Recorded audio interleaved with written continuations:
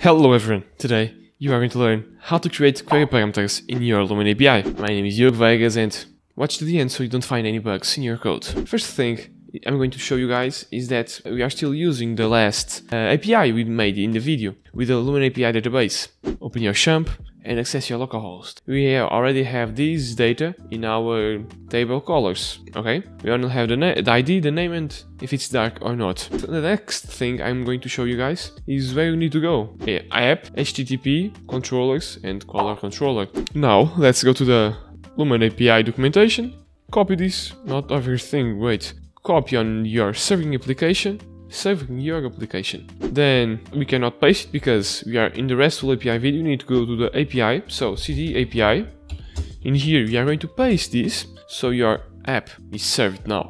In here we are going to search for everything in our API, which is localhost 2.8000 API colors. And in here we are going to check all our colors. Okay, after that we are going to search for the query parameter we want to use. The first one is going to be limit, and the limit will work like this. However, it is not working because we did not made it. No, it's not only like this, question mark, the name of the parameter, and lastly, the number of limits. So too, and it's not working as well.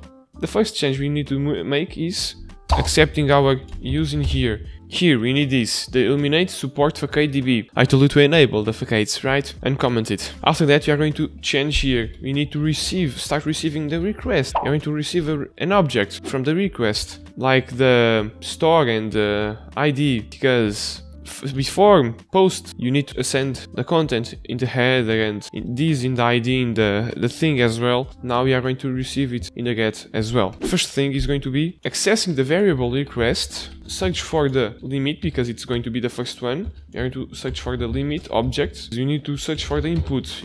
And inside the input we are going to find the limit. But we need to store this somewhere. And we are going to store it in the colors variable. Now we are going to use to first create the limit. And we are going to check, no, not color limit, it makes only sense. Now we are going to start using the limit. We are going to make a condition. If we have a limit introduced, so it's not null, if we get any limit, we are going to make a select, which is going to be colors. We are going to work with colors and we are going to change this later. This return is going to be equal to the database. DB, it's a function from here, you see. We are going to select the table we are going to use, which is going to be the colors, the only one we have. Then instead of going front we can, but I'm going to put an enter and introduce the limit. The limit of it is going to simply be the limit that the user introduces, and in here we are going to get, so this variable will have this value. Now lastly we are going to change it right now. If colors it's going to be different from null, we are not going to return like this, we are going to return like this. Yes, color, not color all, but we are going to put colors if it's different from null. If it's null, if we don't have any colors, we are going to put else and send it like this. Why? If we use query parameters at all, we are going to use the colors. If we do not use them, we are going to use this one. To me it makes a lot of sense. Now let's already try it out. The limit of 2, we send it and we are already getting only the first 2. Now the name, it's going to be made before, because if you do it after, you will not be able to first check the names and then only return the first. As an example, 3 blues, you are going to if you search for blue but the first on the limit doesn't have blue, on the table doesn't have blue, it will not show any blue, so you must do it first. In here we are going to search for the name, and now we are going to just copy this limit. Instead of limit we are going to change it to name. In here we can remove this limit and we are going to put a get, not a get but a where. Yes, a where. In the first where we are going to search a name of the camp, of the table. This name is of the table, is going to be like. Since we are going to work with string, with varchar we are not going to use numbers. Instead of equals we are going to put like, and after this we are going to put something very strange. Instead of only putting here the variable name, so let me show you how it will work. You could search for here name, you could search for gray and it will appear only the gray, but if I only put gra instead of gray, it will not find anything.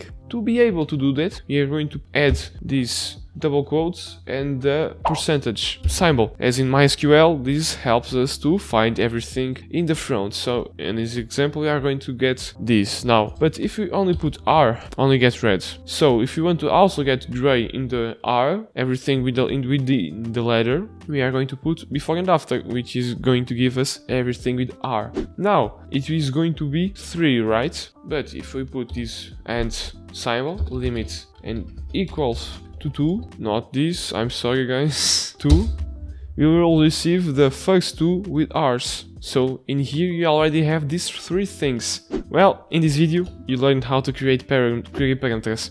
You can add a couple more things, such as try catches, so your code doesn't completely break in 1,000 pieces. Could make something like this, catch, and we are in here you put this thing, exception, then here, and we could put a return response as error and returning the 400 if anything happens, such as making something in the middle of the limit. You'll simply say that we don't have anything in the limit. But if we put colors slash, not slash, colors s, no, it is really just going to send it somewhere else. Well, I don't know guys. If you simply want to be sure that this will not lead to an error, a major error, you could put simply the try catch, and if anything, any exception works, the error appears. And I thought everything I want to tell you guys. So it's everything guys. Hope you guys enjoyed and see you soon.